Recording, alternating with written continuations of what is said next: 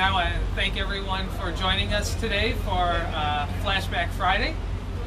The Whiting Public Library isn't ready just yet to offer in-person programs, but both the Adult and Children's Department have virtual programs planned for the next couple months.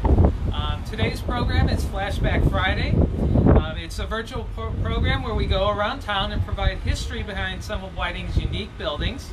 The first building we'll be highlighting today is located here at 1423 119th Street. This building, which is located on the corner of 119th Street and Oliver Street, was built in 1902 by George S. Hilliard. This building's original address was 529 119th Street. Dr. George S. Hilliard was Whiting's premier dentist. He was born on June 4th, 1870, on a farm in New York. In 1890, Hilliard went into the laundry business. For the next 3 years, he operated a laundry, one in New York and then one in South Dakota. In 1893, Hilliard decided he had washed enough clothes and decided to enroll in Northwestern's dental college. Hilliard graduated from the dental college in 1896. At this time, he moved to East Chicago, Indiana. In 1897, Dr. Hilliard relocated to Whiting. Hilliard later commissioned the construction of this two-story brick building, located here at the corner of 119th Street and Oliver.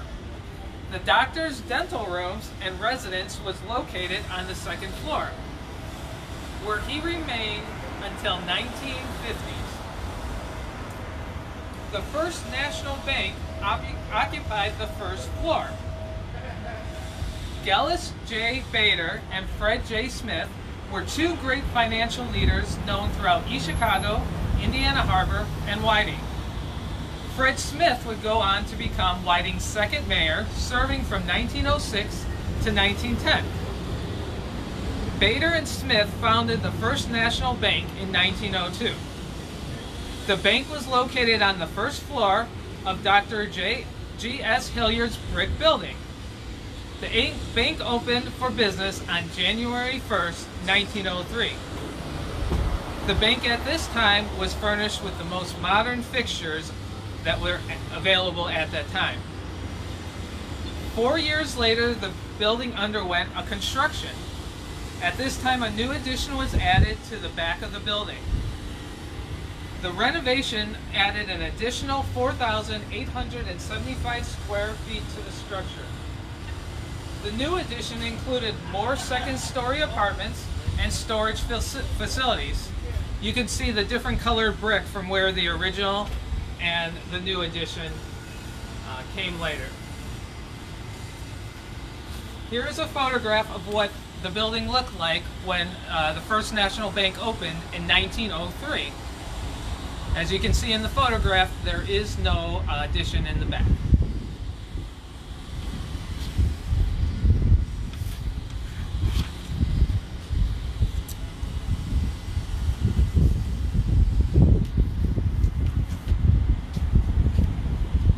On March 29, 1915, the First National Bank of Whiting opened its doors to its beautiful new home located on the corner of 119th Street and New York Avenue. Until recently, that building was known as the Chase Bank. Smith and Bader organized a second bank at this time called the First Trust and Savings Bank in June 1915. The bank opened its doors in the former headquarters of the First National Bank, which is located here on the corner of Oliver and 119th Street. However, on December 12, 1931, the First National Bank of Whiting and the First Trust and Savings Banks of Whiting were taken over by a newly organized bank called the State Bank of Whiting. At this time, the doors at the location here at 1423 119th Street was closed. During the first part of the 1930s, George Hilliard continued to practice dentistry on the second floor of this building. However, I couldn't find out if any other businesses occupied the first floor at that time. At some point in the early part of the 1930s, the city of Whiting reconfigured its address numbering system, and the building now had a new address, which is the one we know today, 1423 119th Street.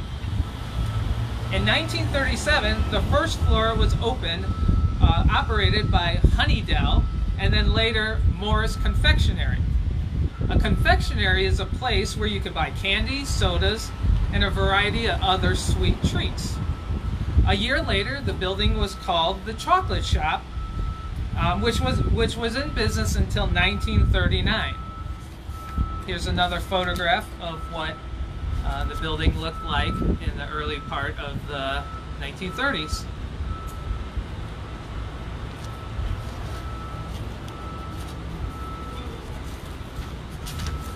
In 1939, the building had a new ownership. It was now called the Orphan Peter Confectionery.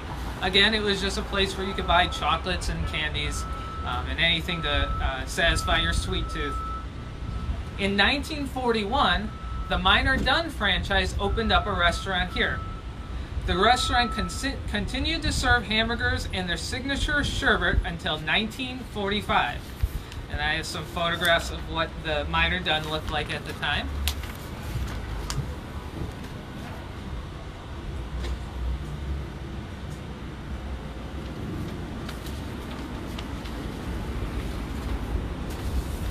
These are both exterior shots of the building.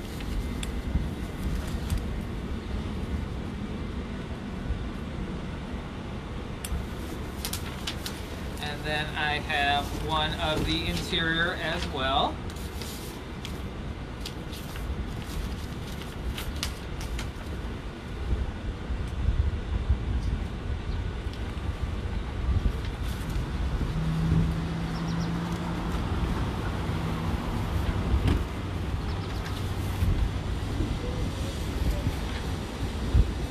In 1946, a new business occupied the lower level of this building. The Richard Adams Furniture Store moved in, and they remained at this location until the 1950s. In 1952, two of Whiting's most prominent lawyers began to practice law on the second floor of this building. They were John Federoff and Dewey Kelly. During the 1960s and 1970s, the first floor of this building was converted into a laundry business. In the 60s, it was known as the Calumet Launderer and Dry Cleaners, and in the 70s, it was called the Whiting Laundromat and Dry Cleaners. I struggled to find what, if any, businesses operated at this location throughout the 80s. However, in the early part of the 1990s, Conley's Sandwich Shop opened here. It operated until 1997, when the school city of Whiting closed its campus for lunch. Fun fact, in the 90s, when I was in high school, Conley's Deli provided the football team its pregame meal every Friday night. In 1998, a store called Paint in the Glass opened up at 1423 119th Street.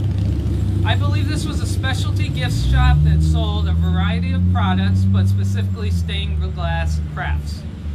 Paint in the Glass remained in business here until 2006, when it was operated by House of Invitations. The Invitation store only lasted approximately 2 years. In 2009, the building was converted into the Ultimate Taekwondo Studio, which produced some talented martial artists well into 2014. At this time, the storefront became the home to ABC Wireless. The cell phone store only operated for about a couple years. However, in 2018, the building underwent a massive renovation. At this time, the Comfort Roast Coffee Shop opened its doors. Unfortunately, Comfort Roast recently announced that it would be closed permanently. Who knows what will open here next?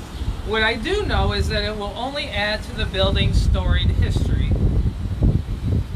Here's a photograph of what the building looked like before the 2018 renovation. And then I have some advertisements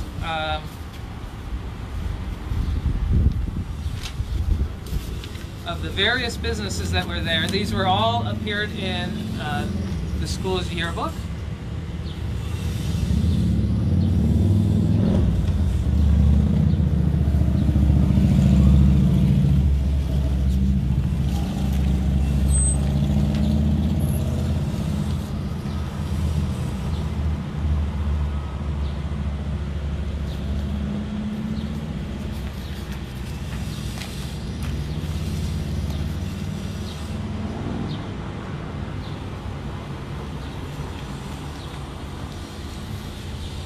All right, so that's our program today. This was Flashback Friday. Periodically, we're going to go through the city of Whiting and find interesting buildings to talk about and provide a little background and history to what we have going on. The library's next virtual program is today. It's going to be with the Children's Department at 6 o'clock, and it's going to be a Zoom program. And you can find information about that on the library's Facebook page. On Monday, Monday, August the 10th at 12 p.m., I will be hosting a Facebook Live cooking program on the library's Facebook page. So check back on Monday and see what's on the menu. Thank you for watching today, and I hope you enjoyed and got a little insight into the history of Whiting. Thank you.